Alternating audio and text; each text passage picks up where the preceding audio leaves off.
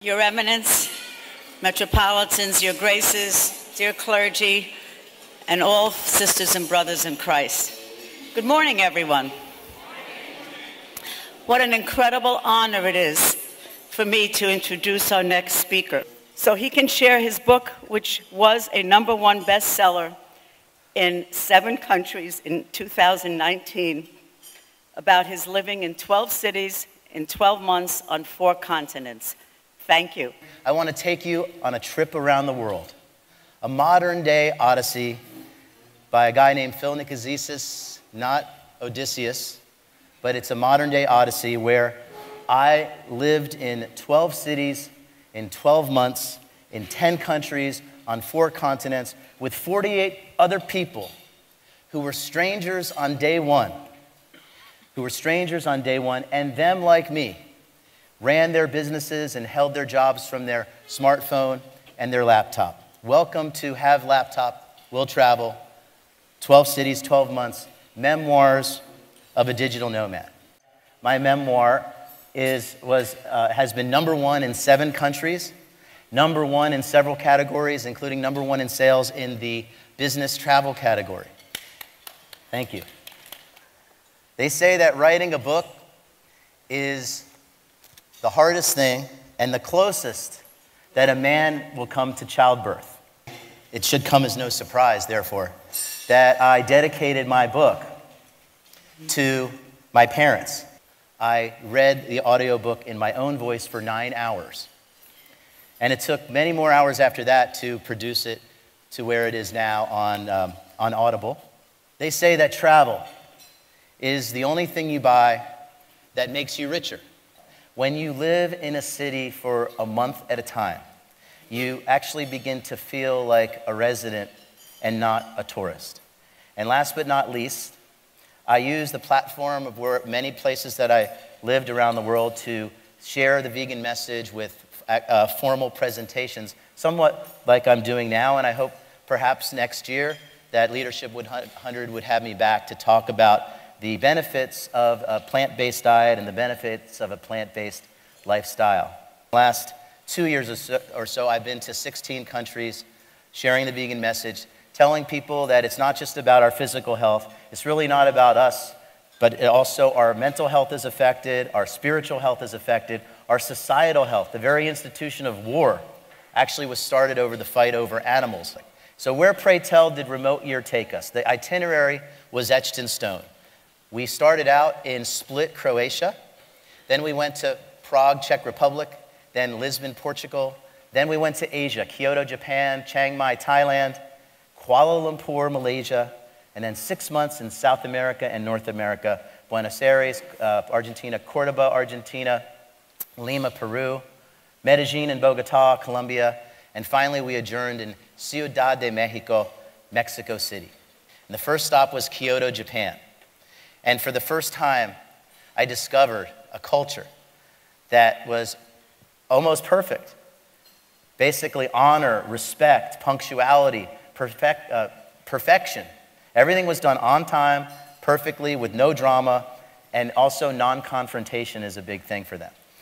I always looked for the deeper meaning of things, but I think you'll also get the feeling that the deeper meaning of things found me as the chapters and the months go on.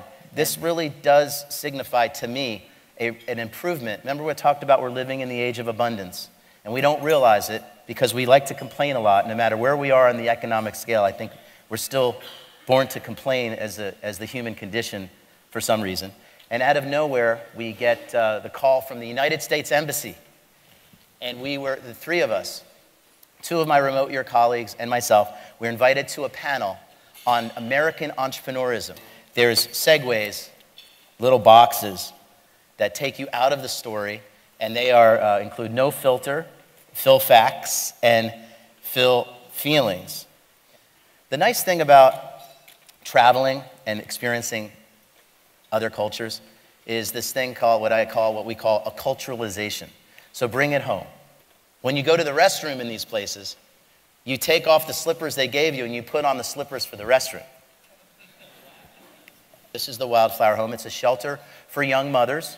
And the way that they wind up there is because they get kicked out of the village, not because they're unwed and it's embarrassing, but it's actually superstitious reasons. The village heads believe that it would bring an unlucky situation, maybe have a bad harvest. So they get kicked out and they go to the wildflower home. And so I noticed that they were cooking some of their food, and I said, well, they were cooking the mung beans. And at Hippocrates Health Institute, which is just 11 miles away from here, they tell us that you shouldn't cook the food. Now, I'm a vegan, not a saint, so I do eat some cooked food. And but without exception, though, when you cook the food, you kill the nutrition. And also understand that we are the only life form out of 8 million life forms that cooks their food. It's just kind of strange, but we do it. And the head nun, I think, picked up on the idea that it was definitely cheap and that they could have nutritious food for the children.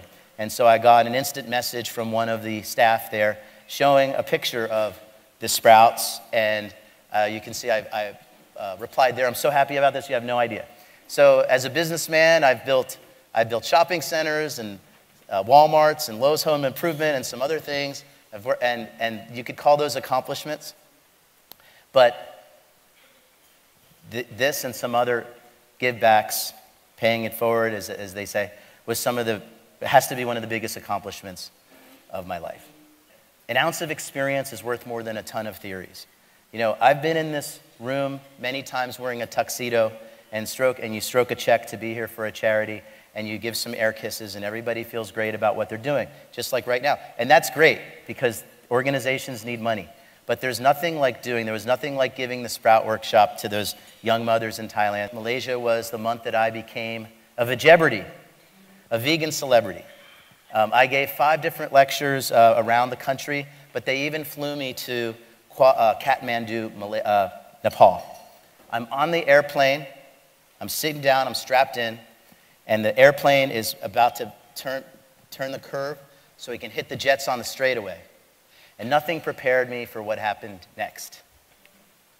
There was an explosion. I thought it was one of our engines, but it was actually a plane crash, a crash landing that we just missed. It was a 70 passenger commuter plane. 38 people perished. So now we are in month 12. We are in Ciudad de Mexico, and you can see the picture of the Mangata group, the Tramily. We went from 49 people, now we're down to about 30 people, which is understandable. Life gets in the way. Some people lost their jobs, some people got homesick, some people missed their girlfriend or boyfriend, some people just didn't like it anymore. So many people live their entire life, and they're not even there. Cultures are diverse, despite globalization. I mean, just by being Greek, we understand this. We live in a culture, but the culture also lives in us. So there's a natural tension between the sovereignty of the individual and the group. Everywhere I go, people are nice. I learned that it's about the proverbial journey and not the destination. It wasn't all fun and games. There was broken bones, broken cell phones, broken promises, broken connections, broken mattresses. It will probably take me an entire lifetime to process everything that happened. So whether we're here for a few decades or 12 or 14 decades, it should be celebratory, adventurous, purposeful, and meaningful. And so I wrote this book not to show off and say, look at me and look at all this cool stuff I'm doing, but I wanted to inspire others on their life's journey, that your real-life Mangata, your road-like reflection on the water that's made by the moon, is celebratory, adventurous, purposeful, extraordinary. Cape life, celebratory, adventurous, purposeful, and extraordinary. Do you have a laptop? Now you go travel. Thank you very much.